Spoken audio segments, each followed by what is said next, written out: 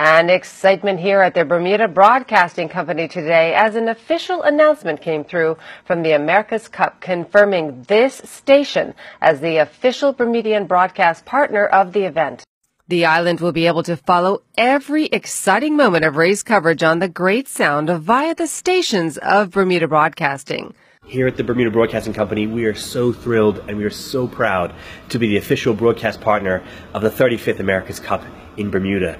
And we will bring all of our viewers and our listeners live race action from the Great Sound on our TV and on our radio stations. So be sure to watch us at the Bermuda Broadcasting Company. By the time the racing begins at the end of May, anyone with a digital TV and aerial or even an analog TV and a digital converter will once again be able to freely tune in to the local television stations, and this time the signal will be full HD.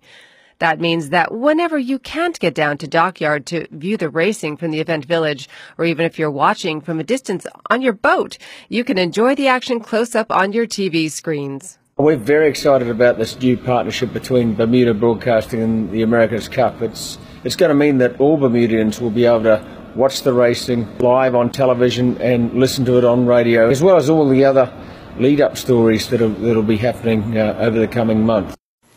Sir Russell Coote, CEO of the America's Cup Event Authority, giving our CEO Patrick Singleton and the Bermuda Broadcasting Company his support today.